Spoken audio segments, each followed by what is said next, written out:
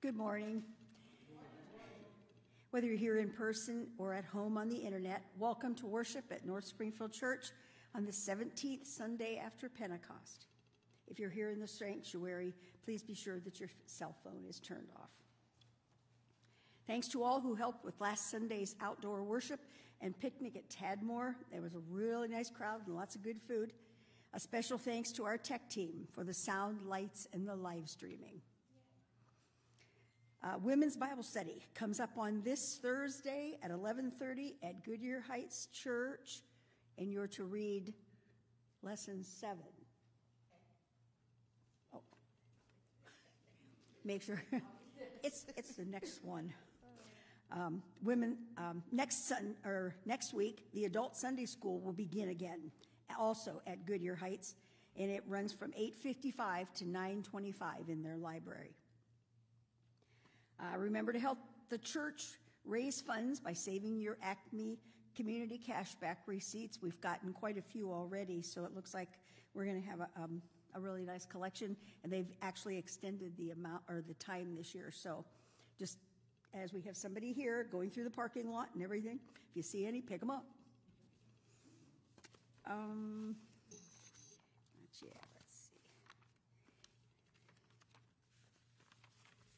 Too many things to read here.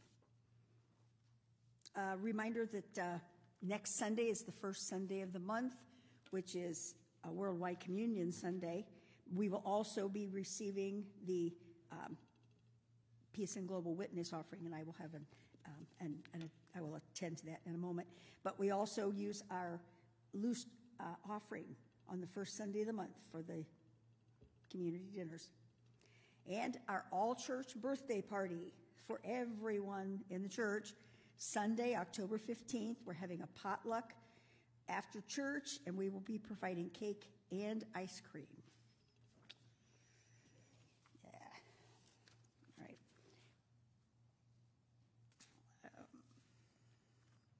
If you'll look in your, or you've seen, because it probably fell out when you opened your bulletin, for the Peace and Global Witness offering, this is just a little bit of an explanation of some of the things that the money goes towards.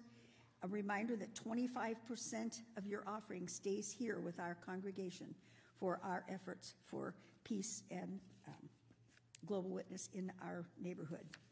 Last year, we used that offering for the community Christmas, the Santa shop. You have an envelope as well. There will be another envelope next week if you forget to bring it. We will be collecting it.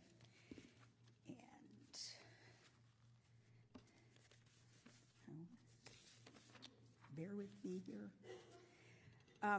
This Peace and Global Witness has a program that during the season of peace, they have daily reflections. And I'd like to read the reflection from today's offering. Pursuing peace is a requirement for those running the Christian race. In a world filled with violence, hostility toward the other, and disregard for human dignity, pursuing peace violates social, political, and economic norms, even in America. The pursuit of peace requires compassion. We must consider the humanity of other people as well as the suffering of the environment endures, which we live, work, and worship and play, long enough to detect where painful predicaments exist. People are suffering because of the many isms that frame our collective existence. The environment suffers from the pollutants we emit every day. There is need, therefore, for Christians to walk with kindness and gentleness, consideration and love. The writer of Hebrews knew experiences like ours. Ancient Rome is known for its violence, its oppression of other peoples, and the way it destroyed many of the environments it inhabited. It is also known for its military might, its technological advances, and its brutal business and political leaders who put wealth and notoriety ahead of the human treatment of people, especially those whom it colonized and enslaved. The pursuit of peace is such a context set one apart from the norms of a society drunk on the intoxicating brew of greed and power. Pursuing peace is seeking the well-being of other people. It is endeavoring to ensure that the needs of others are met. It is effort expended in the interest of the common good. It is, when done in God's name, an act of holiness. Are there other announcements?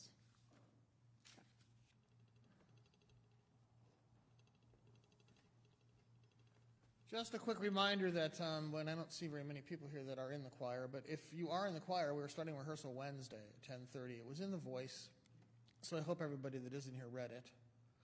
We might have a situation, there are going to have to be some, you might have to have some flexibility.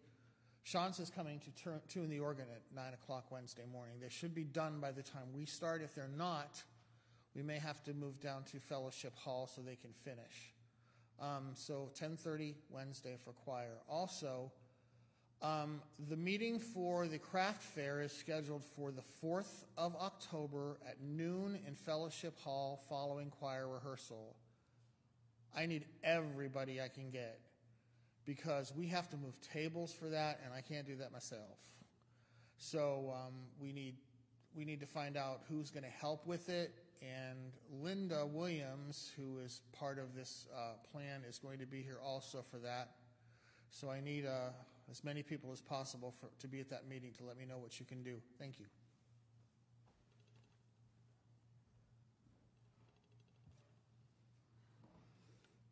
As you're able, please stand for the call to worship.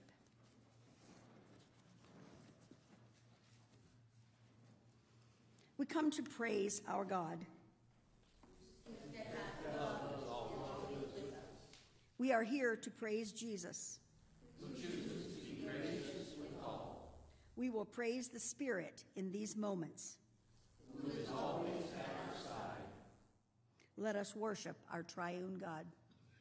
Let us pray. You come to us again and again, generous God, no matter how late it is in the day or in our lives. Calling to us and gathering us in, you give us your good work to do, daily bread and boundless grace.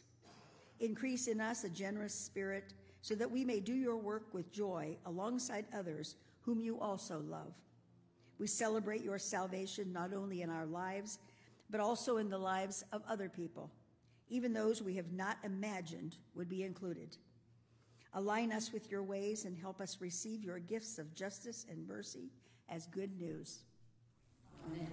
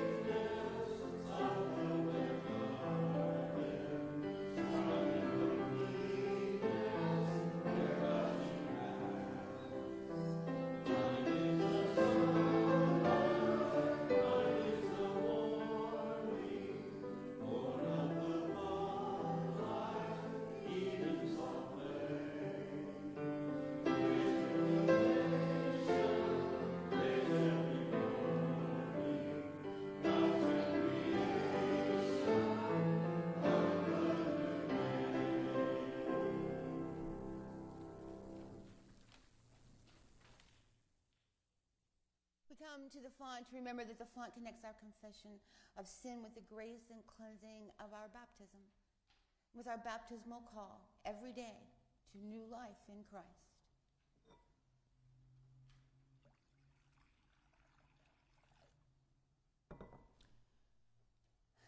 Like the Israelites in the wilderness, we have often been heard to complain.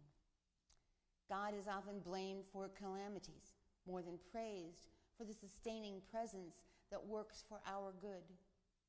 Trusting in God's mercy, let us confess our sins against God and our neighbors. We are people of the flesh, more than people of the Spirit, O God. We admit our resentment when some people we deem unworthy benefit from your generosity. We confess our lack of attention to your guidance, your living word, your prompting spirit. You alone are our salvation, our healing, our high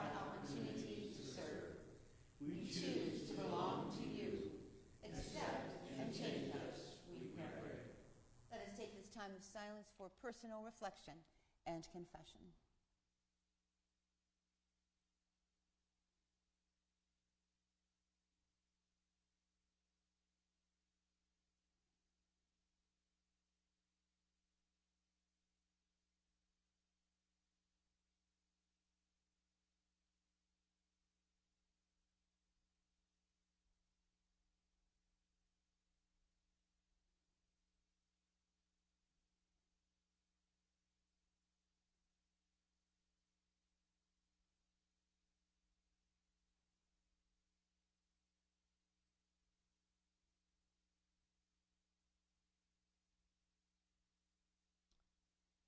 Through Jesus Christ our Lord. Amen.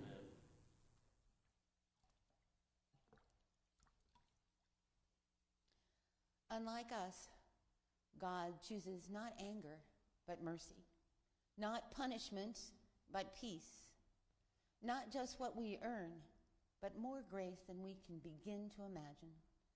Now we know what the kingdom of heaven is like: steadfast love, joy, and laughter, the life for which we have yearned. In Christ we are forgiven. Thanks be to God.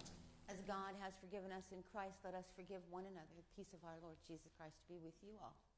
And also with you. Please turn to one another with words of peace and reconciliation.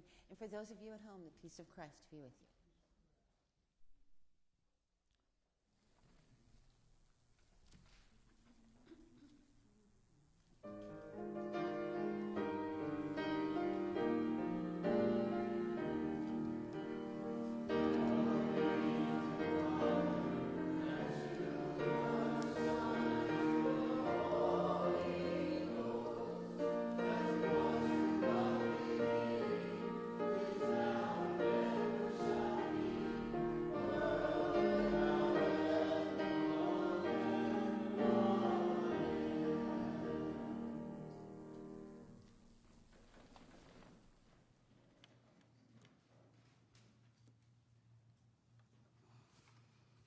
Gracious God, your word surprises, challenges, upsets, and overturns our way of seeing things. Come and find us today wherever we are, however we are. By the power of your Holy Spirit, cause that which is withering in us to blossom, and that which is exacting in us to broaden until we see as you see, and thereby glimpse the kingdom you are bringing through Christ our Lord. Amen. A reading from Exodus. The whole congregation of the Israelites complained against Moses and Aaron in the wilderness. The Israelites said to them, "If only we had died by the hand of the Lord in the land of Egypt, when we sat by the flesh pots and ate our fill of bread. For you have brought us out into this wilderness to kill this whole assembly with hunger." Then the Lord said to Moses, "I'm going to rain bread from heaven for you, and each day the people should go out and gather enough for that day. In that way I will test them, whether they will follow my instruction or not. On the 6th day, when they prepare what they bring in, it will be twice as much as they gather on other days." So Moses and Aaron said to all the Israelites, "In the evening you shall know that it was the Lord who brought you out of the land of Egypt. And in the morning you shall see the glory of the Lord, because he has heard your complaining against the Lord. For what are we that you complain against us?" And Moses said, "When the Lord gives you meat to eat in the evening and your fill of bread in the morning, because the Lord has heard the complaining that you utter against him, what are we? Your complaining is not against us, but against the Lord." Then Moses said to Aaron, "Say to the whole congregation of the Israelites, 'Draw near to the Lord, for he has heard your complaining.'" And as Aaron spoke to the whole congregation of the Israelites, they looked toward the wilderness, and the glory of the Lord appeared in the cloud. The Lord spoke to Moses and said, "I have heard the complaining of the Israelites. Say to them, 'At twilight you shall eat meat, and in the morning you shall have your fill of bread. Then you shall know that I am the Lord your God. In the evening, quails came up and covered the camp, and in the morning there was a layer of dew around the camp. When the layer of dew lifted, there on the surface of the wilderness was a fine, flaky substance, as fine as frost on the ground. When the Israelites saw it, they said to one another, "What is it?" For they did not know what it was. Moses said to them, "It is the bread that the Lord has given you to eat." The word of the Lord.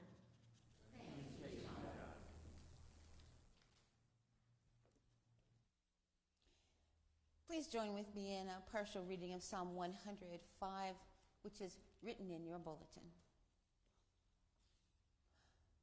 I'll give thanks to the Lord, call on his name, make known his deeds among the peoples. Sing to him, sing praises to him. Tell of all his wonderful works. Glory in his name. Let the hearts of those who seek the Lord rejoice. Seek the Lord and his strength. Seek his presence continually. Remember the wonderful works he has done, his miracles, and the judgments he uttered. O offspring of his servant Abraham, children of Jacob, his chosen ones. Then he brought Israel out with silver and gold, and there was no one among their tribes who stumbled. Egypt was glad when they departed, for dread of them had fallen upon it. He spread a cloud for a covering and fire to give light by night. They asked, and he brought quails, and gave them the food from heaven in abundance. He opened the rock, and water gushed out. It flowed through the desert like a river. For he remembered his holy promise, that Abraham his servant. So he brought his people out with joy, his chosen ones with singing. He gave them the lands of the nations, and they took possession of the wealth of the peoples, that they might keep his statutes and observe his laws. Praise the Lord.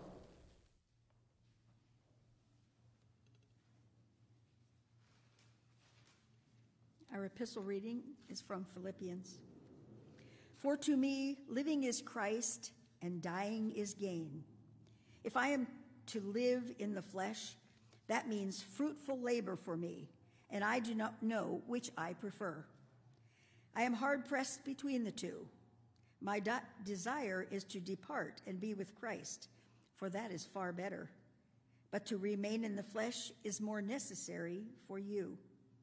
Since I am convinced of this, I know that I will remain and continue with all of you for your progress and joy in faith, so that I may share abundantly in your boasting in Christ Jesus when I come to you again.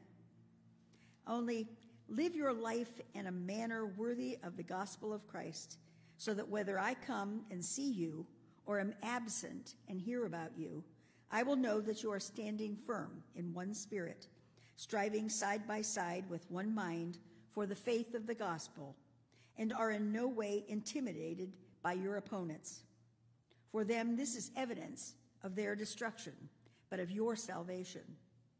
And this is God's doing, for he has graciously granted you the privilege not only of believing in Christ, but of suffering for him as well, since you are having the same struggle that you saw I had, and now hear that I still have. The word of the Lord. Thanks be to God. Let's remain seated for this next hymn.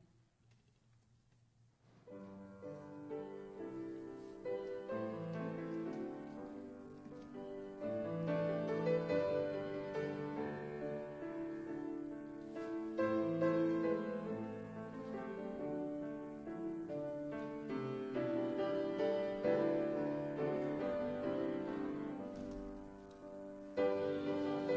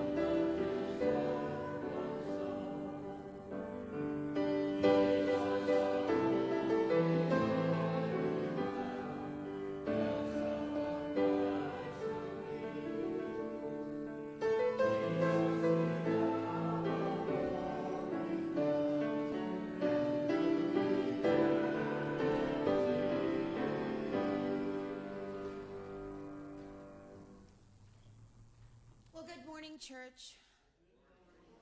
I've been gone for a couple weeks, and I have to tell you, you are all, and all of you and your smiling faces are a sight for sore eyes.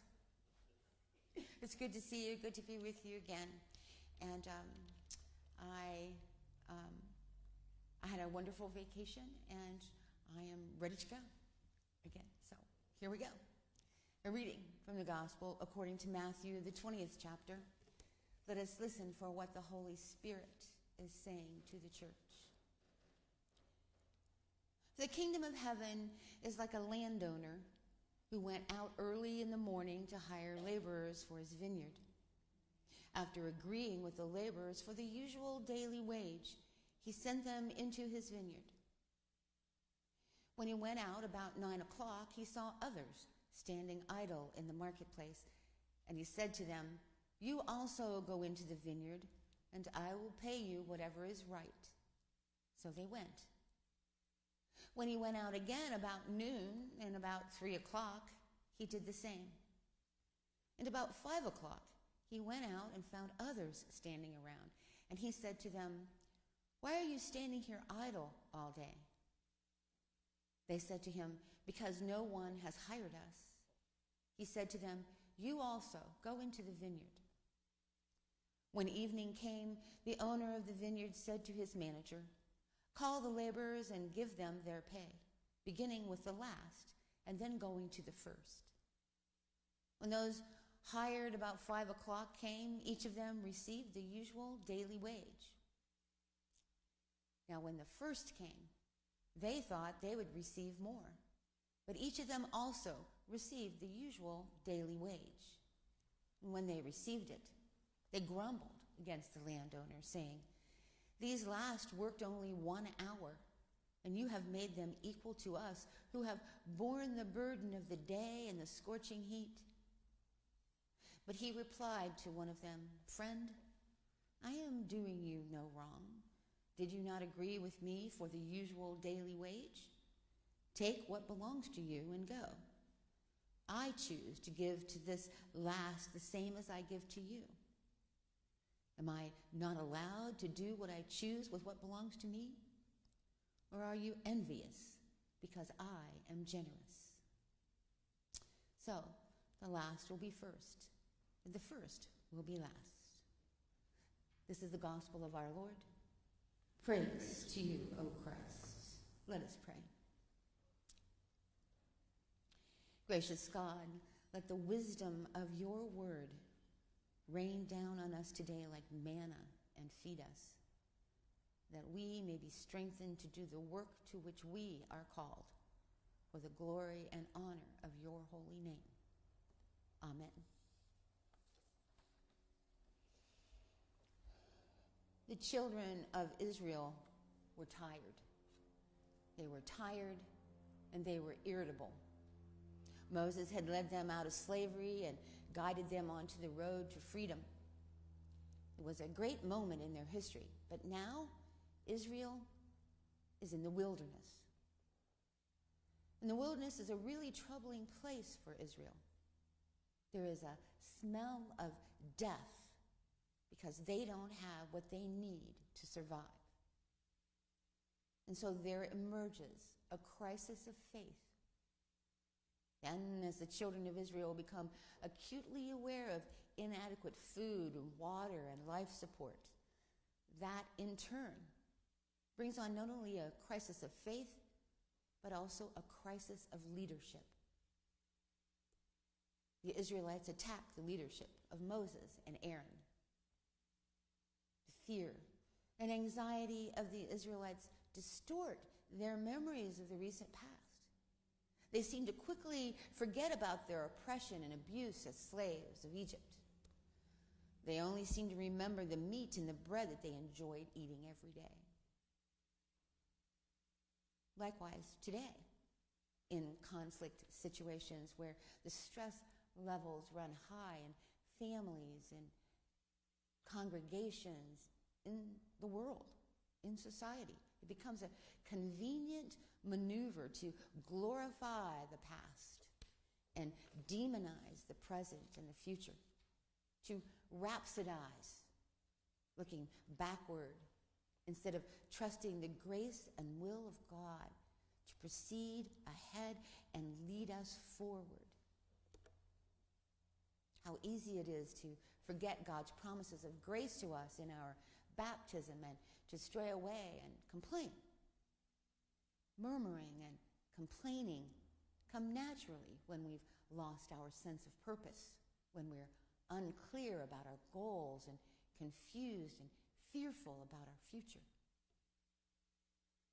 Jewish sages teach the truth of having clarity about purpose, meaning, and direction in order to avoid unnecessary murmuring with stories like this one. On a treadmill, several donkeys were harnessed to a big wheel, which they turned as they trotted around, thereby generating power.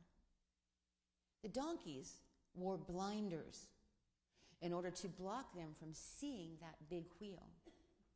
Day after day, they kept trotting around and around, but the blinders attached to their bridles tricked them into thinking that they were going forward toward a destination. One day, the driver pulled off the blinders, and the animals went crazy. Even the dumbest animal, say the sages, cannot saunter purposelessly, going in circles all day and getting nowhere. In fact, the number one spiritual need in America today, according to a recent Gallup poll, is the need to find purpose and meaning and direction in one's life. But without much stamina, like children in the back seat of the car on a family trip, we, like the Israelites in the wilderness, ask, are we there yet? I'm hungry. I'm thirsty. When are we going to get there? When complaints against Moses are really complaints against God, how does God respond to the crabby, murmuring Israelites? With punishment or grace? With discipline or mercy? I think we all know the answer to that question. God graciously provides them food from heaven. God gives them manna. And in giving manna, God demonstrates grace and mercy and generosity to a cranky and rebellious people. The Hebrew expression, manha, which means, what is it? Transliterates to the word manna. Manna is white, like coriander seed, with a yellowish tinge and resinous appearance, and tastes like wafers made with honey. I understand it's pretty tasty. According to Numbers 11:8, it was ground in mills, beaten in mortars, boiled in pots, and made into cakes. This food of grace, this manna, becomes the food on which the Israelites mainly survived during their 40 years in the wilderness. Our reading today from Exodus lifts up this natural phenomenon of manna to the level of a sign, confirming Israel's faith. Here and other places in the Bible, manna becomes an amazing metaphor for God's grace and providence. The most important part of manna is that it's a gift that can't be hoarded. When people try to gather more than their share, the extra they have spoils and becomes inedible. With manna, everyone has plenty, but no one has too much. In Feasting on the Word, Duke Divinity School professor Charles Campbell puts it this way: the leaders and servants receive the same amount. The people who work all day and the people who have little to do receive the same amount. The able and the disabled receive the same amount. Plenty, but not too much. And it's all a gift. The story becomes an embodiment of the Lord's Prayer. Give us this day our daily bread. The story of the manna God provided the Israelites in the wilderness reminds us of Jesus' parable of the workers in the vineyard, or of the generous landowner in today's gospel reading. Jesus, like Moses, is seeking to create a new world order. He tells the parable to his disciples as they're trying to understand the reign of God within the old worldly frameworks, rich and poor, superior and inferior, deserving and undeserving. And through this parable, this story, he tells them he wants to shake things up, wants to get them to see with new eyes, to see the possibility of something new. He offers a new reality that was first introduced by God in the wilderness, where everyone receives the necessary daily bread, which undermines the old distinction of rich, superior, and deserving. And of course, competition, which we know preoccupied the disciples and so often preoccupies us today. New Testament professor and Matthean scholar Warren Carter writes this about the odd and surprising payment to the workers in the vineyard. Instead of maintaining differentiation among the laborers based on performance, instead of reinforcing the superiority of some at the expense of the rest, the landowner has evened out the distinctions and treated them in solidarity as equals. Instead of using wages to reinforce distinctions, he uses them to express equality and solidarity. Similarly, Catholic activist Dorothy Day also notes this subversive and unsettling use of wages. In this parable, she says, about those who came at the first hour and at the 11th hours, Jesus spoke of the living wage, not equal pay for equal work. A living wage for everyone, rather than the competitive struggle and inequality of the marketplace. Plenty, but not too much. This parable puts forth an alternative social order, just like the one that God envisioned and created out in the wilderness. It also exposes what was and still is so often the structure of social relations, winner and loser, superior and inferior, insider and outsider, honored and shamed. As Charles Campbell puts it, it unmasks an order that often encourages us to pray, "Give me this day my daily bread," rather than "Give us this day our daily bread." There is something very intriguing about this parable that so bluntly challenges the way which our society, the world's society, seems to be operating. Pull yourself up by your bootstraps. The Lord helps those who help themselves. The early bird catches the worm. Well, not in this parable. Maybe that's Jesus' point to the disciples and to the church today. Maybe Jesus is trying in a bold and radical way to tell us that the manner in which we operate very well may not be in keeping with the way God operates. And we would do well to notice it. God is in the grace business. God is in the business of setting right a world that's gone haywire in many directions. We can all readily admit, often without too much prodding, that we're not worthy of God's love. And yet, God gives it to us anyway. We do not and cannot earn it. But still, our God lavishes it upon us day after day. Like manna in the wilderness, God lavishes grace and love on others as well, even the ones we may not like, even those we deem inferior, or those we believe are less deserving. You know, those who haven't worked as long or as hard as we have. Here's the thing, though. In the end, none of us deserves God's love.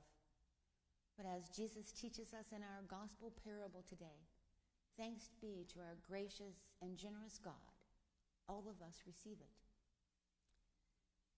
in order that we may share it. Let us pray.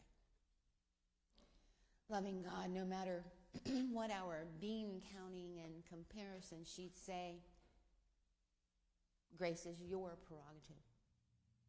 So guide us not to be envious of others as they receive your generosity. Help us to truly understand that our work does not somehow make us better or somehow earn us a better place or prize, because there is no person who is last or least in the kingdom of heaven. And for that we give you all glory, honor, thanks, and praise. In Jesus' name, amen.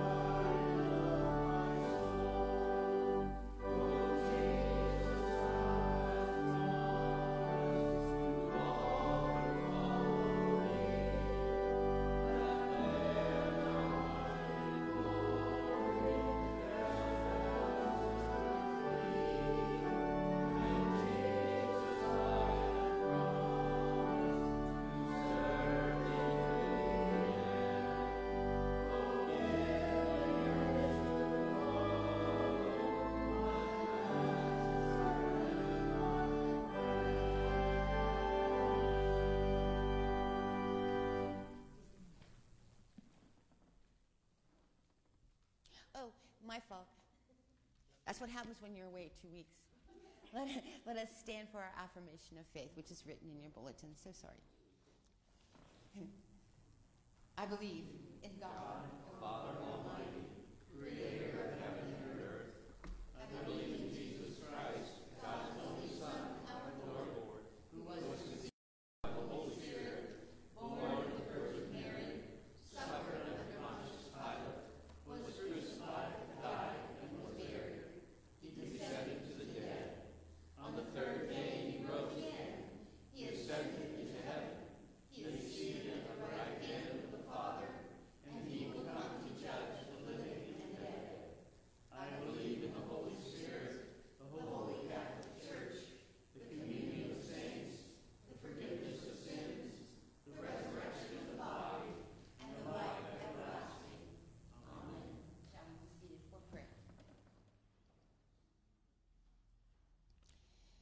We come before you in prayer today, O God, assured and comforted by the promise that when we do not know how to pray as we ought, your Holy Spirit intercedes for us with sighs too deep for words.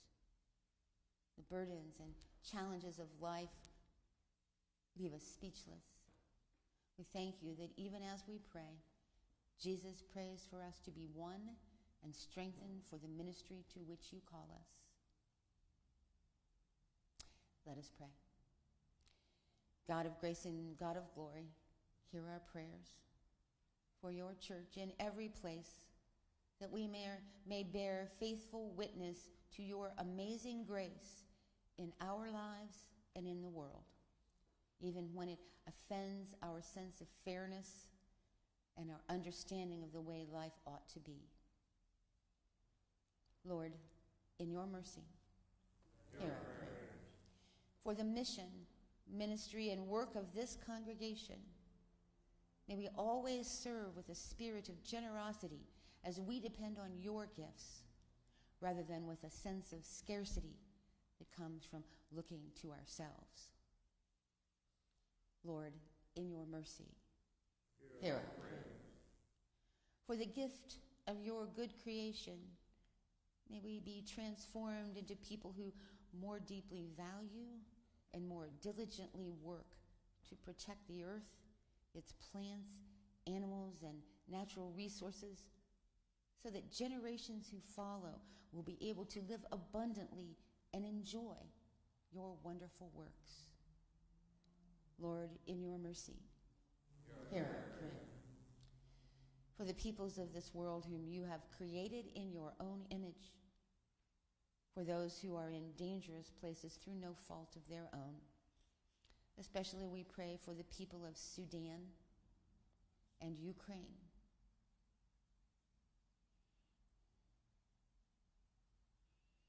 For those who have experienced disasters that have upended their lives, especially we pray today for the people of Libya who have lost loved ones in the severe flooding, thousands of people.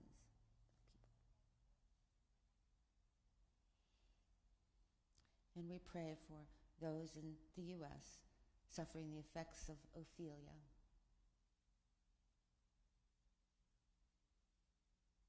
Lord, in your mercy, hear our prayer. For those who are oppressed, enslaved, or addicted, and long to live as free people. For those who grieve. For those who are homeless or hungry. And for those who are ill in mind, body, or spirit.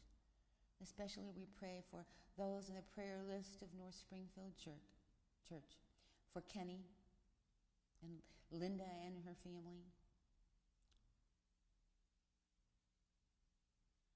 For Lorna and Terry and Lori. For Charlie, Marge and Bill. For Dawn and Kim and Rosemarie. And for Melissa Cox.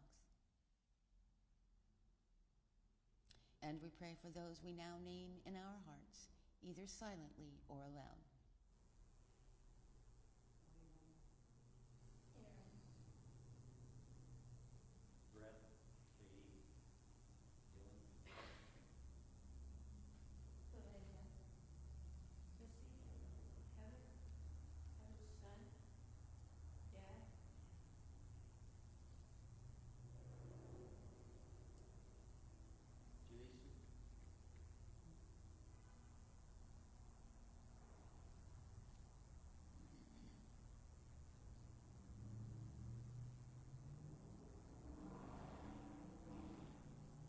We pray for David and Jill as they travel, and for Jim as his up-and-coming travels.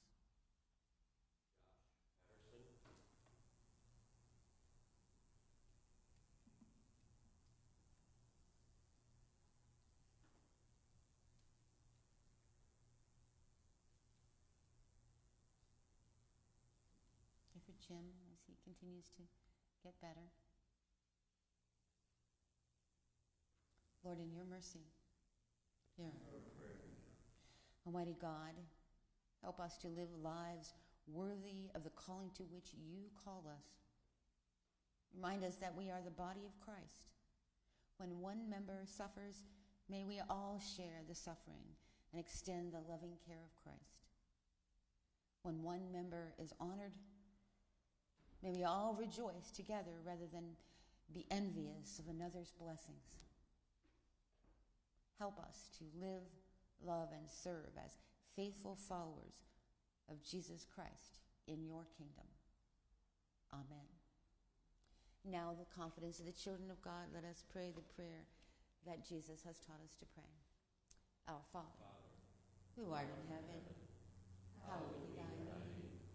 Thy kingdom come, thy will be done, on earth as it is in heaven. Give us this day our daily bread, and forgive us our debts, as we forgive our debtors. Lead us not into temptation, but deliver us from evil. For thine is the kingdom, and the power, and the glory forever. Amen.